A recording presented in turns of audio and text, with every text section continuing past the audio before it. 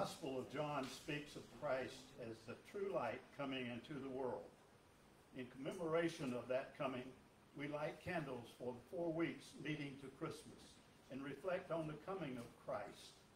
It is significant that the church has always used that language, the coming of Christ, because it speaks to a deep truth. Christ is coming. Christ is always coming, always entering a troubled world, a wounded heart. And so we light the first candle, the candle of hope, and dare to express our longing for peace, for healing, and the well-being of all creation.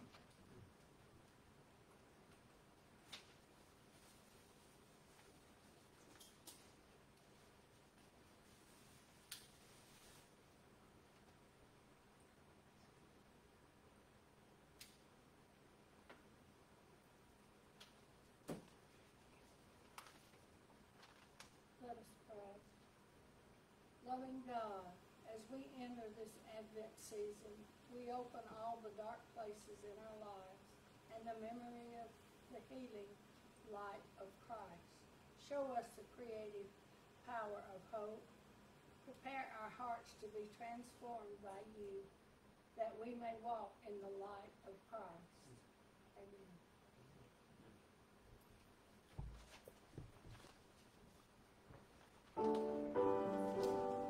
If the presence all please stand.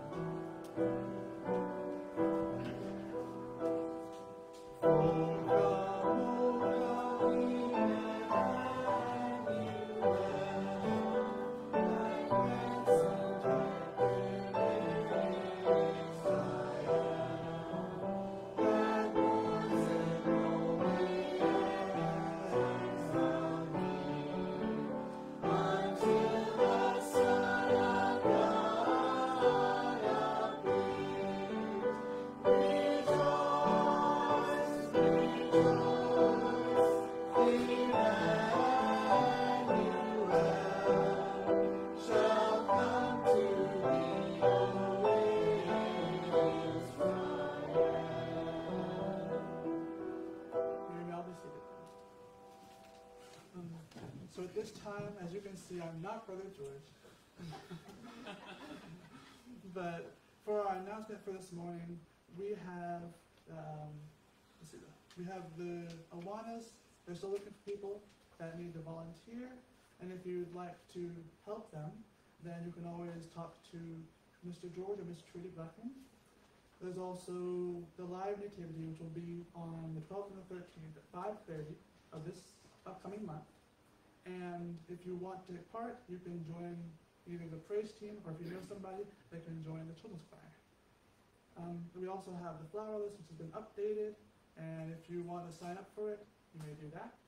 We have community service hours for any 9th through 12th graders, so see Miss Melinda if you want to do that. And we also have Christmas assistance, so if you need anyone who needs assistance this year, you can also ask Miss Melinda about that. And we also have the Christmas tree lighting coming up, and it has been shifted not tonight because of the rain, but to tomorrow night at 6 o'clock. And we have Miss Bryan, who has more to say on that. Brother George called us yesterday and just wanted us to remind everybody about the Christmas tree lighting.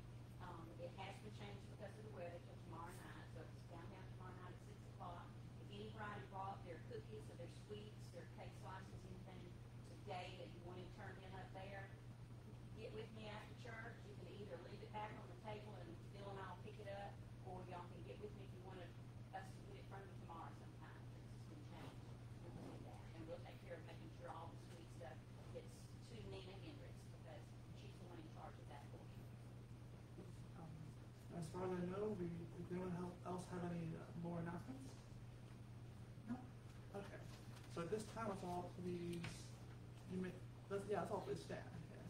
For hymn not 100, oh, it's stand, okay. To hymn 553, I'll tell the world I'm a Christian.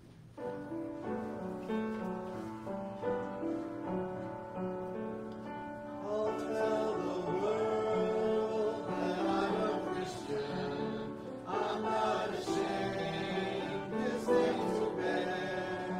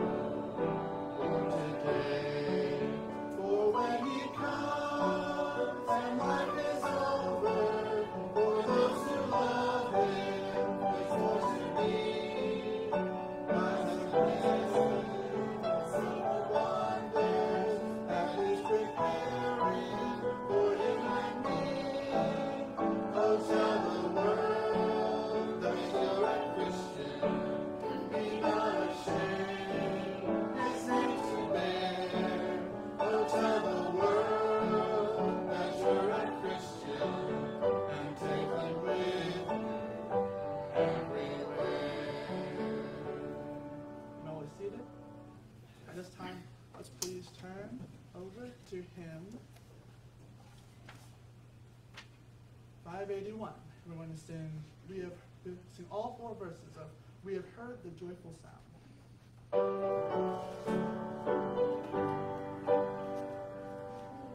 We have heard the joyful sound. Jesus saves, Jesus saves. Hear the tidings all around. Jesus saves, Jesus saves. Bear the news to every land. Climb the steeds across the waves. Onward is our Lord's command. Jesus saves, Jesus saves. On the rolling tide, Jesus saves, Jesus saves. Tells her sinners far and wide. Jesus saves, Jesus saves. See the islands of the sea, echo back the ocean's plains. Earth shall keep her jubilee. Jesus saves, Jesus saves. Sing above the battle's cry. Jesus saves, Jesus saves. By his hand and hell and high. Jesus saves, Jesus saves. Sing a song with the moon. When the heart for mercy breaks. Sing the triumph for the tomb. Jesus saves, Jesus saves. Hear the winds, a mighty voice. Jesus saves, Jesus saves. Let the nations now rejoice. Jesus saves, Jesus saves. Shout salvation full and free. Highest hills and deepest waves. This the song of victory. Jesus saves, Jesus saves. And now at this time, I'm going to sing a special music. And this time I have the lyrics in front of me because I had to sing last Sunday night for the community service, and we didn't have any words, so I had to wing it.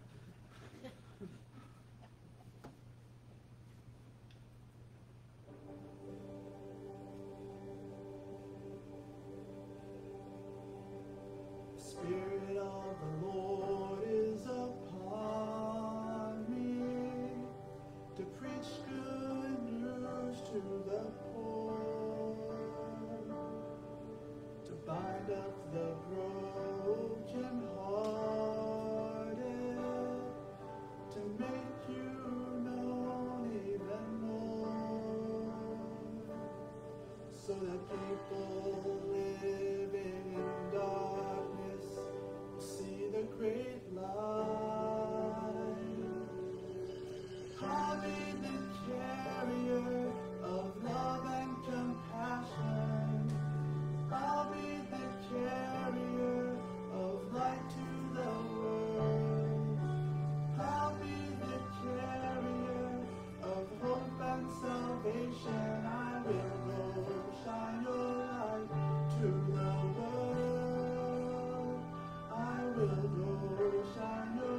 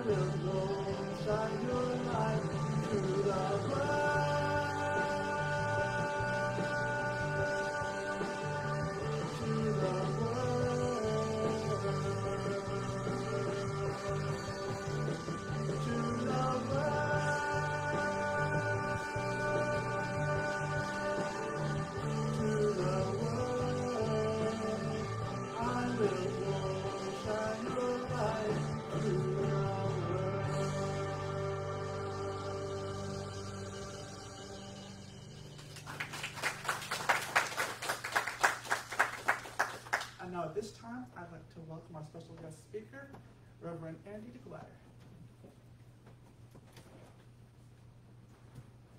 Well, good morning. It's good to be with you this morning. And as we begin this morning, let's go to the Lord in prayer as we continue in our worship. Heavenly Father, we thank you today that you came to find us. That is what this season reminds us about, Lord, that you came. You left the glories of heaven to come find us, Lord, to live a broken life here among us, Lord, to be rejected and ultimately suffer and pay the price for our waywardness. Lord, we thank you. We praise you today. You are worthy of our praise, worthy of our glory and honor. The kingdom is yours now and forever. Lord, we pray and ask that you would help us to be on mission with you as we listen to the lyrics of this song, to be the carrier of the hope, the living hope that you offer, you alone. We thank you. We praise you. I ask and pray, Lord, that you would fill me with the Holy Spirit to faithfully share the truth of your word, and that you would do what you do in the hearts of your people to cause them to obey and respond. In Jesus' name, amen. I felt like a modern-day leper. Hundreds of miles away from home, hurting and contagious. I had to live isolated on the top of the mountain. It was the summer of 2017, and our student pastor at Living Truth at the time had invited me to drive the kids to Student Life Youth Camp that summer at Covenant College. And at the time, I had 2 boys in the high school ministry. We were going to be at rec camp, so it was going to be a week of fun. I was going to have the opportunity to lead Bible study discussions with the kids. All that on top of beautiful Lookout Mountain, Georgia. I mean, for me, it was a no-brainer. Definitely wanted to go participate. And all the last-minute preparations were coming together just fine. Well, except for what happened a few days prior.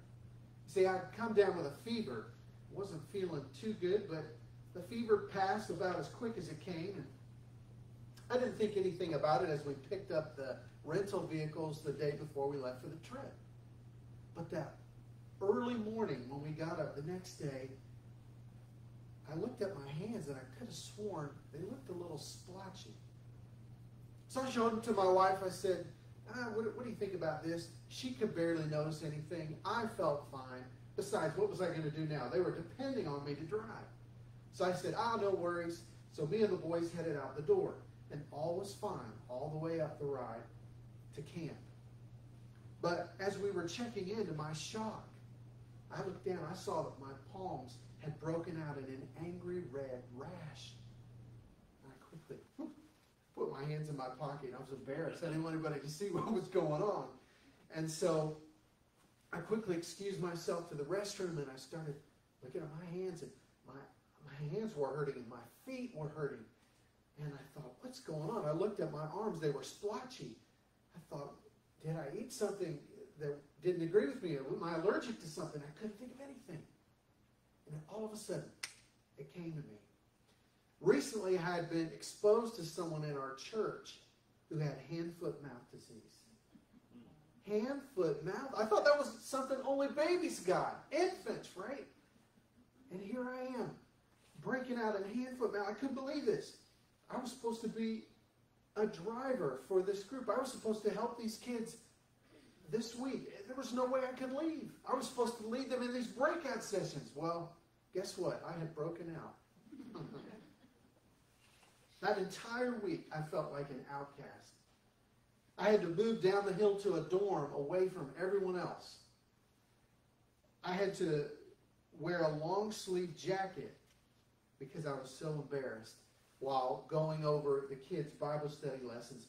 I didn't get to participate in any recreation at all that week, and I had to worship, sit, and eat alone away from everyone else.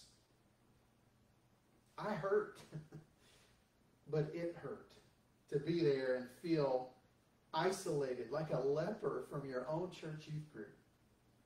Well, a couple weeks ago, I was sharing this painful story with some friends, and they were sympathetic to a degree, right? But then all of a sudden the jokes started to fly, right? And all of a sudden the painful emotions of that wound were kind of opened up again, and I thought, man, come on, how about a little compassion here? That was a difficult time. I really wished I could have offered them some sensitivity training in that moment. Well, in the workplace, sensitivity training focuses on making employees aware of others' attitudes and behaviors and their feelings. And as important as it is to learn to be respectful and tolerant of other people's preferences and their opinions, I believe there's another important layer of sensitivity that we may have left out. Spiritual sensitivity. Spiritual sensitivity focuses on discerning a person's receptivity to spiritual things. Since a person's spirit is going to live forever in either one of two places, heaven or hell, I believe it's important that we learn how to live with spiritual sensitivity to others. But how do we do that? We can't just walk around with a thermometer to take people's spiritual temperature. No. But what we can do is learn to recognize certain cues in other people's attitudes and behaviors. And in this message entitled Sensitivity Training, in today we're going to look in our text to see how Jesus lived with spiritual sensitivity to those people around him. This morning I'm going to give you the freedom to draw in church. Okay, I brought my little doodle board, right? So if it gets slow, I'm going to give you a couple practical ways that you can remember the things that we talk about today. And I'm going to share with you 3 significant reasons why it's critical as followers of Jesus that we learn to live with spiritual sensitivity to lost people around us. This morning our text comes from Luke chapter 19, verses 1 through 10. So if you have a Bible, turn there. Luke chapter 19, 1 through 10. The scripture says, he, that is Jesus, entered Jericho and was passing through. And there was a man called by the name of Zacchaeus. He was a chief tax collector and he was rich. Zacchaeus was trying to see who Jesus was and was unable because of the crowd, for he was small in stature. So he ran on ahead and climbed up into a sycamore tree in order to see him, for he was about to pass that way. And when Jesus came to the place, he looked up and said, Zacchaeus, hurry, come down, for I must stay at your house today. And he hurried and came down and received him gladly. And when they saw it, they all began to grumble, saying, he's gone to be the guest of a man who is a sinner. But Zacchaeus stopped and said to the Lord, behold, Lord, half of all my possessions I will give to the poor. And if I have defrauded anyone of anything, I will give it back 4 times as much. And Jesus said to him, Today, salvation has come to this house, for he too is the son of Abraham. For the Son of Man has come to seek and to save that which was lost. Amen. The first reason that we should live with spiritual sensitivity is that seekers are all around us, empty, isolated, and searching for hope, if we'll be aware. The greater context within Luke here is that Jesus was on his way to Jerusalem. He knew the cross was coming. And so he was merely intending to pass through Jericho. Now in verse 2, Luke introduces us to this interesting character, Zacchaeus. The scripture calls him a chief tax collector. Now the Jews had nothing but hatred for their fellow Jewish tax collectors, because in addition to collecting taxes for Rome, they often lined their pockets with riches for themselves. They were considered traitors, liars, cheats, disloyal to their own people. And not only this, Zacchaeus was the chief tax collector. He was the head of this ring. But there was a hole in this man's heart. something that all the titles and all the money could not fill. He was curious. He needed a change. And so he was empty, searching for something more. He wanted to see who Jesus was. But because he was a wee little man, Jesus, the crowd would not let him see Jesus. So he was determined. And he ran on ahead to the place where he knew Jesus was going to go. And he climbed up that sycamore tree. Now think for a minute how undignified it must have looked to see this polished and public official shimmying up a sycamore tree, right? But Zacchaeus didn't care. You see, his soul was empty. And he was desperate. Have you ever felt so desperate that you really didn't care what other people thought? Sometimes we in the church forget how empty and how broken people outside the church feel. The physical experience of being lost can be quite scary. And you think back to a time when maybe you were lost physically. I was lost in the dark on a mountain. Go back with me to that Covenant College trip in 2017 with Hand-Foot Mountain. And our activities were over for the day. It was about 10 p.m. at night. And my hands and my feet were hurting. I mean, they were hurting. I needed some relief. And so my friend Google told me that there was a Walmart down at the bottom of the mountain. And I also knew that the college closed its gates at midnight. So I had a brief 2-hour window that I could try and venture down, find some relief down at the bottom of the mountain, and come back. So I grabbed my cell phone. I happened to notice it was kind of low on power. That was not wise. But I grabbed it and hobbled down the hill to my car. I got in the car and I started heading down. And I had to go through a couple neighborhoods. But it was pitch black, mind you. I've never driven through this area at all. And so I'm proceeding rather cautiously. And you know what's in neighborhoods? Stop signs and streets and other road signs if you're looking for them, right? Well, I was feeling pretty good, armed with a good sense of direction.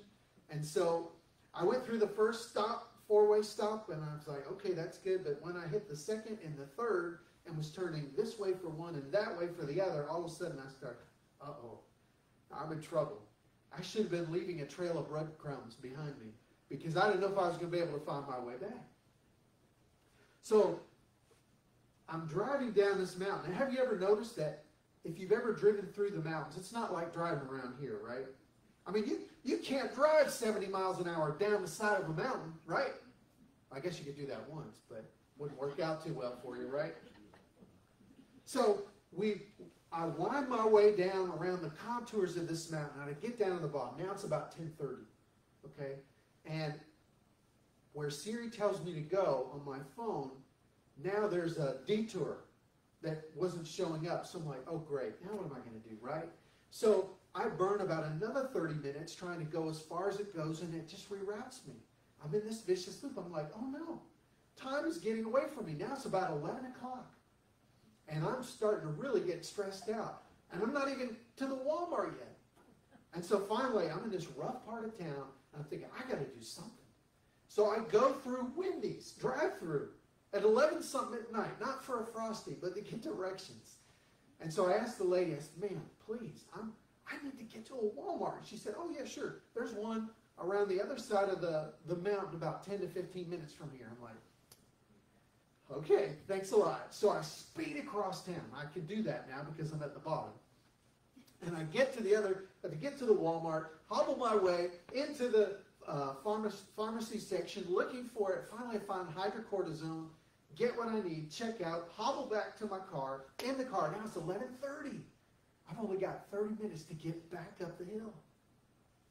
So I start going, right? Making my way. I'm doing fine, feeling good, until I get to those neighborhoods again. And the stop signs, and I'm like, I don't recognize anything that looks familiar, right?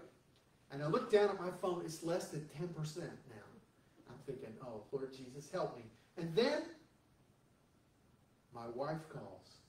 She calls the kid. She's a loving wife. She called to check on me. Honey, how you doing? Did you make it down there okay?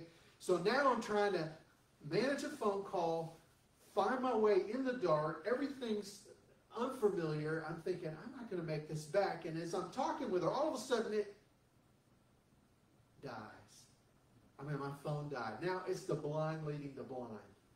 So I just make a decision, turn left, and I go down this one road, and nothing is looking familiar at all. And I think, they're going to find me on the side of the road. And the next morning, right, I'll sleep in my car. I see a gentleman, he's bringing out his trash to the side of the road so late at night. And I thought, I had to, just for a brief moment, I thought, you know what, I'll just go back and knock on that guy's door and see if he'll give me directions. And then I thought, that is stupid. I'm going to get shot if I do that. You know, it's almost midnight. And so nothing's looking familiar. I decided I'm just going to turn around and go back and see if I can find something. So I am praying, folks. I am praying in desperation. Lord, please show me a sign. And then finally, would you believe it? Oh, it was like something that opened up from the heavens, right? There must have been some kind of branch or something literally over a sign, I kid you not, that was pointing to Covenant College up the road. I could not believe it. And so I made the sign, drove all the way back in, made it in just in the nick of time. And I share that story with you to help you understand that sense of desperation, that sense of urgency when you're lost and you're alone and you're isolated. And that's how so many people in our community feel. I want to share with you this morning just some brief facts for us to consider about where we are in terms of lostness. The brutal facts of lostness in Santa Rosa County, all right? We would probably consider ourselves the Bible Belt or buckle of the Bible Belt, right? There are 184,000 people that live in Santa Rosa County. That's based on 2019 statistics. 184,000 from Jay and Berrydale all the way up down to Navarre and Gulf Breeze. But according to bestplaces.net, 55% of people who live in our county claim no religion whatsoever. That's over half. And then we know that not everyone who is religious is born again, right? And so if we only count evangelical churches in Santa Rosa County, then Santa Rosa County has almost 121,000 lost people. That's staggering. 121,000 here. I share that with us to say, lost people are all around us, right? They live on our street. They work at our office. They play in your foursome, or they go to your hunting camp, or they work out with you at CrossFit, or they teach down the hall from you at school. But you and I, we can't reach them all by ourselves. Amen? And so this morning, I want to give you a simple tool that you can use to begin to identify the lost in your spheres of relationships. So what I'm going to do is draw some concentric circles, right? So concentric meaning just that they are ever expanding around, right? And in the very center of this circle, I would put my name, you would put your name. And then in every layer of expanding circles exists a different kind of relationship you have. So the first one I would put my family relationships. The second would be my friends. The next one would be representing all the people that I do my hobbies or things that I enjoy with. And then finally might be my neighbors or my co-workers or even person X at the grocery store that you run into, right? And what you would do in this concentric circle, this diagram of these concentric circles, is you would identify who are all the people in your family, your neighbors, your friends, etc. And you want to find out. You're going to ask yourself, does this person know Christ? Does this person know Christ? And once you begin to identify who they are, then you can begin to pray for them by name and begin to prayerfully think about what are some ways that I can engage them with the gospel. Now, to be clear, not all lost people are seekers. Some, like Zacchaeus, are empty, they're isolated, and they're searching for hope.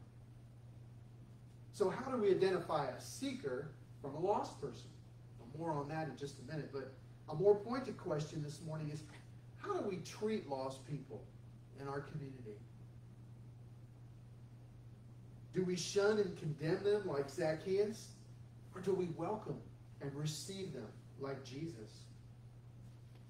The second reason we should live with spiritual sensitivity to seekers around us is that Jesus lived with spiritual sensitivity to lost people around him. And followers of Jesus should do what Jesus did. Amen? So let's notice what he did. First, we know that Jesus was passing through. He was around people. He went to where they were. You know, he didn't always stay in the temple and expect people to come to him. Jesus had a ministry of going. And as he was going to where people were, in this particular instance, he stopped to see God's activity. He noticed Zacchaeus up in a tree. Now here's an important question. How did Jesus recognize that God was at work in Zacchaeus when there was a whole crowd of people around him? Jesus knew that there is no one who is righteous. There's no one who seeks after God on their own. Everyone has turned aside from seeking after God. But he also taught that no one could come to him unless the Father drew that person to Jesus. So anyone seeking out Jesus got his spiritual attention. And that is what it means to live with spiritual sensitivity. All right? All right, I'm going to draw you another picture. So imagine, if you will, it's kind of like a school of fish, right? Swimming in one direction. Don't you love my fish right here? Got some big fish, got some little fish, right? And they're all swimming. They're a school of fish. They're swimming in one direction. But all of a sudden, imagine you got another fish that's swimming the opposite way, right? Against the flow. That's what it means to see a person who is seeking God. You see, we all, like sheep, have gone astray. We move away from God naturally. But anytime you have someone being drawn to Jesus or God or the Bible, or they're asking spiritual questions, that's not natural. That's supernatural. So among the whole crowd, only Zacchaeus took extreme measures to seek out Jesus. And notice what the Lord did next. Number one, and these are not incredibly profound, but they are in another way, Jesus stopped. He stopped. He didn't ignore the man up in the tree, right? He didn't make fun of him. Hey, look at that goofy guy up in the tree, you guys. Let's laugh at him. No. He stopped. And then secondly, he spoke to him. He spoke to him. You know, he acknowledged his presence. And what did he say? The very first thing he said was, Zacchaeus. The Lord knew his name. And you know what? Whether you're watching us online today or you're here today, maybe you're feeling forgotten or isolated or just going through a rough patch, I want you to be reminded this morning, no matter what you're going through, Jesus knows your name. Third, Jesus spent time with him up close. Jesus, the Son of God, who was passing through Jericho on his way to die for the sins of the whole world, suddenly paused and decided to spend the day with Zacchaeus. Wow. To host a great and important rabbi such as Jesus in your home was a great honor. Hosts would take responsibility to feed their guests and provide lodging for them on their way through. And meals and lodging were a sign of friendship and honor to guests. And Jesus' offer to stay with Zacchaeus honored him publicly. But notice in the text that not everyone else was happy about that. Jesus became unpopular with the crowd for the way he treated outsiders. And when you care for seekers, you too may be criticized or misunderstood. But Jesus demonstrated compassion, not condemnation, to them. You know, when I had hand, foot, mouth disease at youth camp, I was embarrassed. I walked around with my hands in my pocket a lot that week. I didn't want anyone to know. I was embarrassed. But you know, students aren't dumb. They had to know something was up. Here's this old guy, he's wearing a long sleeve jacket and it's 95 degrees outside. What's going on? In the same way, when you and I become aware of our sin, we become self-conscious, don't we? We feel embarrassed or ashamed. It's not something that we want people to look at us or see us. Let me tell you, that week was hard. You see, because I couldn't even touch what other people were touching because I was contagious. And that made it difficult to do certain very important daily functions. One of them was eating. You see, because we ate in a cafeteria. And so I had to do something very humbling. I had to ask for help. And so I called my two boys over to me and I told them, I showed them what was going on with me, and I said, guys, I can't even dip my own plate. Could you help me? And they did. They were glad to do it. And after they served my plate out, I went to go sit and eat by myself. But I was so grateful for their act of compassion and grace. As followers of Jesus, we must follow Jesus on mission to seek and save the lost and minister to them the way he did, with compassion. We must first go to them. Now that we recognize that people who are seeking out Jesus are seekers, ask yourself, am I waiting for them to come to church or Sunday school? Or am I going out to them, to where they live, work, and play? We must acknowledge them, right? Do we truly notice lost people? Or do we neglect them because they're not like us? And third, we must get to know them. Do we go the extra mile to invite them to coffee or to our house, or to buy them a sandwich, or ask about their needs and invite them into our homes for a meal? As followers of Jesus, we must do what he did. Minister to seekers with grace and compassion. The third reason we should live with spiritual sensitivity is because seekers really can be changed by the power of the gospel. Do you believe that this morning? Are any Christians in the room? Come on, people, right? Seekers really can be changed by the power of the gospel. The gospel changed Zacchaeus. Notice, Zacchaeus received Jesus rejoicing. Think about it. A couple of minutes ago, he was being stiff-armed by all the people in the community. And then all of a sudden, when the Lord welcomed and received him, he came down rejoicing. The gospel changed his mood. Secondly, Zacchaeus changed his mind, repenting. Where Zacchaeus was once self-absorbed, now he had a concern for the poor. And where he had cheated people before, he told the Lord that he would repay those people 4 times. Folks, that kind of complete reversal of values and thinking is nothing less than what the Bible calls repentance. And repentance, the Bible says, there's no salvation without repentance. The gospel transformed Zacchaeus' mind. But then also notice that Zacchaeus demonstrated faith obeying. Now remember, they're still out in public, and Jesus kind of Zacchaeus stops Jesus there and says, wait, Lord, hold on. I'm going to give half of everything I own to the poor and anyone I've cheated 4 times. don't you know the people in that town, they started lining up saying, okay, me first, right? They were probably lining up. But there was no way Zacchaeus could have gotten out of that commitment. He made it publicly.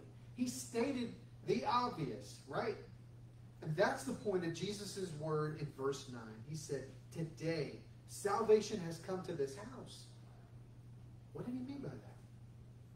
Well, Jesus affirmed that something supernatural had already happened in Zacchaeus before he'd given the first thing away. It's a good reminder for us that salvation is a gift to be received, not an award to be earned. And he too was a son of Abraham. What did that mean? Well, to the Jews, Abraham was the father of their faith. But Abraham demonstrated faith, like when God called him to offer his son Isaac up as a sacrifice. And in a similar way, Zacchaeus' faith was on public display as well. Because of his public commitment to care for the poor and pay back those he'd wronged, Jesus affirmed that Zacchaeus' faith was true. The gospel transformed his behavior. There is power in the gospel. The gospel changed the Apostle Paul. In Romans 1:16, he said, I'm not ashamed of the gospel, because it's the power of God for the salvation of everyone who believes, first for the Jew, then for the Gentile. And that meant something coming from Paul, because formerly he was Saul, the greatest antagonist and persecutor of the early church. Seekers really can be changed by the power of the gospel. Amen? But what is the gospel? The gospel literally means good news. The good news of the gospel is this, that God has made a way for you and I to be rescued out of our brokenness and our condemnation, to be restored back to God through a personal relationship with Jesus Christ. And so I'm going to take out my whiteboard again and share with you one simple way that I've learned how to share the gospel with people.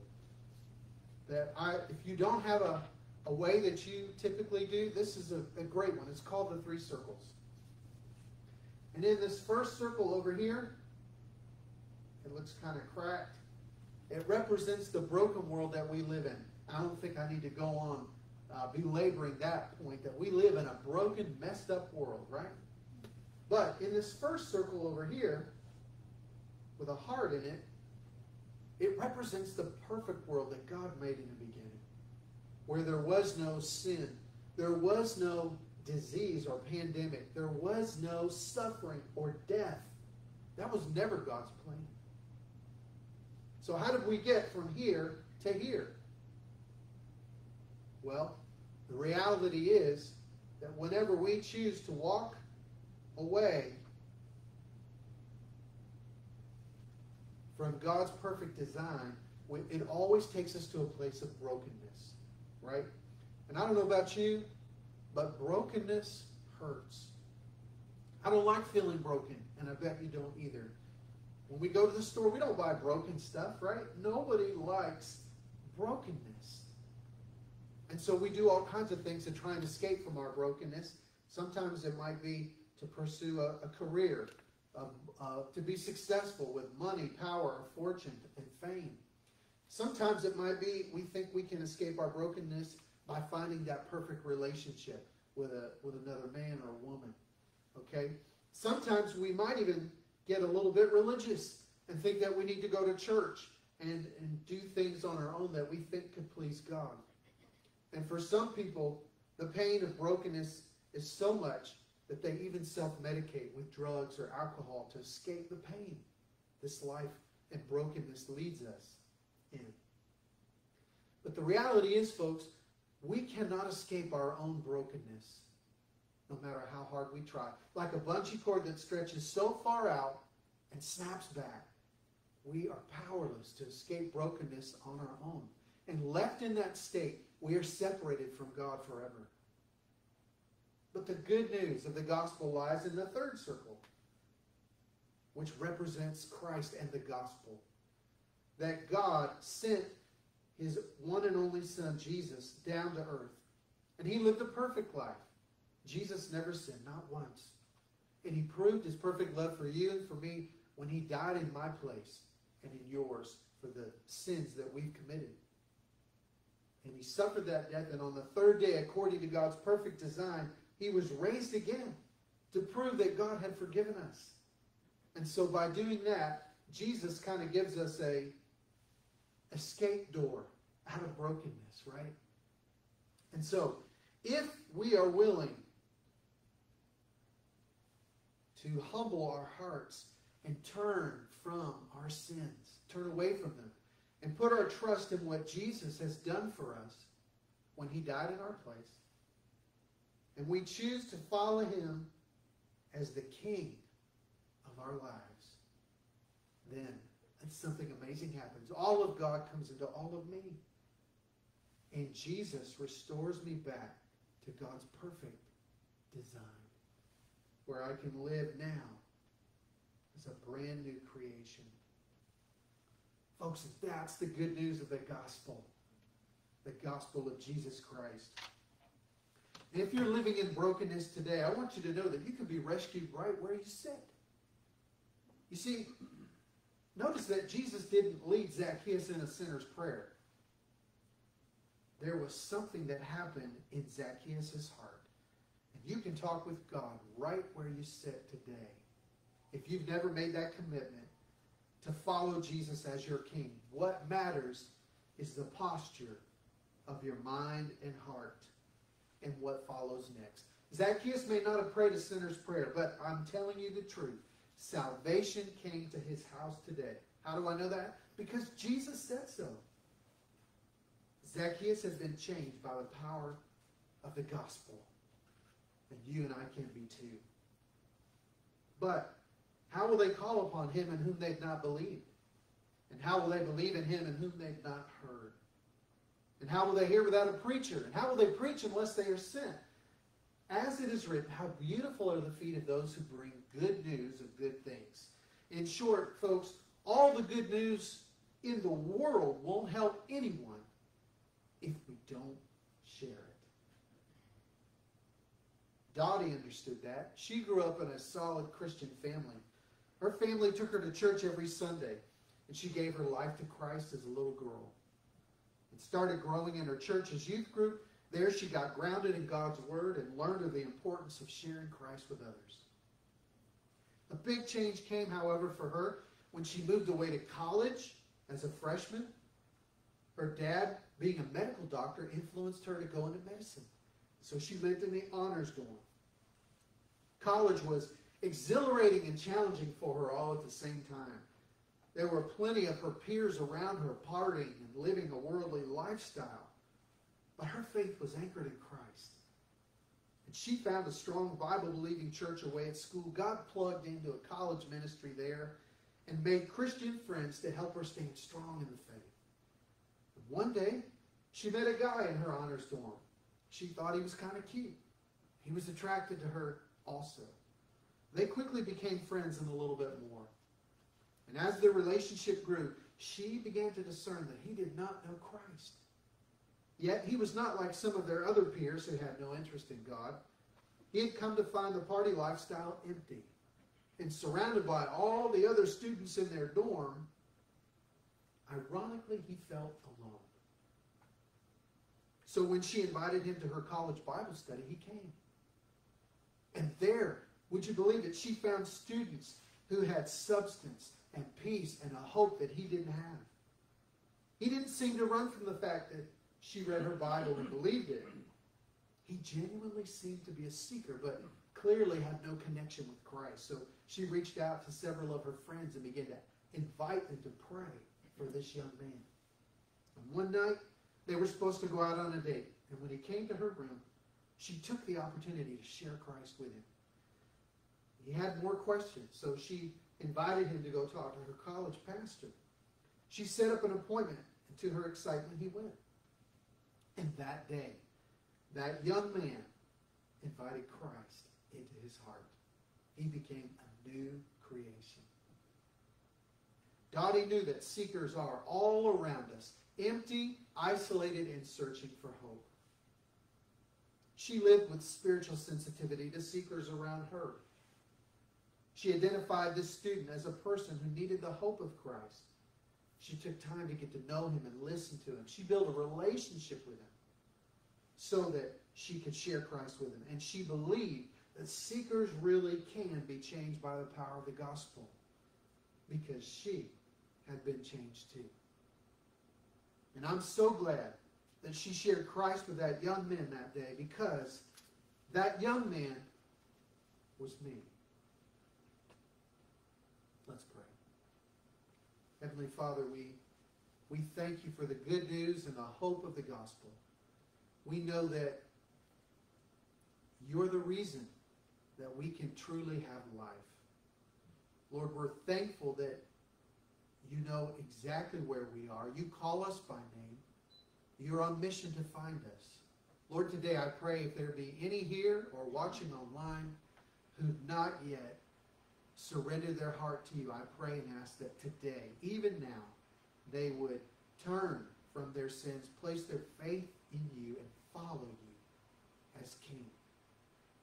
Lord, give us a heart and a sensitivity for those around us, because where you are, that's where we need to be as well. Lord, we love you, we thank you, and right now, we surrender this time to you in Jesus' name. Amen. In just a moment, we're going to sing, and this will be your opportunity to respond. So Ben is going to come and lead us here in a second. I'm going to step over to the side over there, and if you have a spiritual decision or commitment that you'd like to make, or you'd just like me to pray for you or with you, I'd be happy to do that this morning. But wherever you are, whatever you need to do, whatever commitment the Lord may be speaking to you about today, don't walk out of here without making a commitment to obey Jesus and do what he's telling you to do. Amen. Come on, Ben.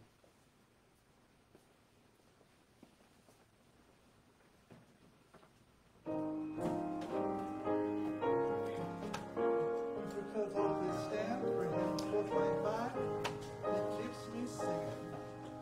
There's within my heart a melody, Jesus whisper sweet and low. Fear not, I am with thee, peace be still, and all of thy still and flow. Jesus, Jesus, Jesus, sweetest name I know, fills my every longing, keeps me singing as I go.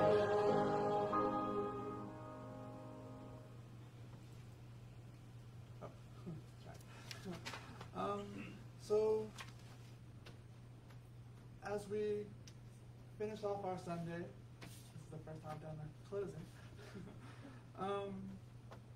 Let's all remember the message we just learned today about how even if you don't believe at first, sometimes with a little bit of a push, anything is possible with God's help. So let's all bow for prayer. Dear Heavenly Father, I pray over us all today as we continue on Sunday and throughout this week, that hopefully we may all learn to seek God in our own ways. Even if we already know him, may we continue to go down this journey through life, and that we just take it in, because you never know who's lost out there and who God can help. And I pray this all in your precious heavenly name. Amen. And before we close, I'd like to just thank Reverend and Deguire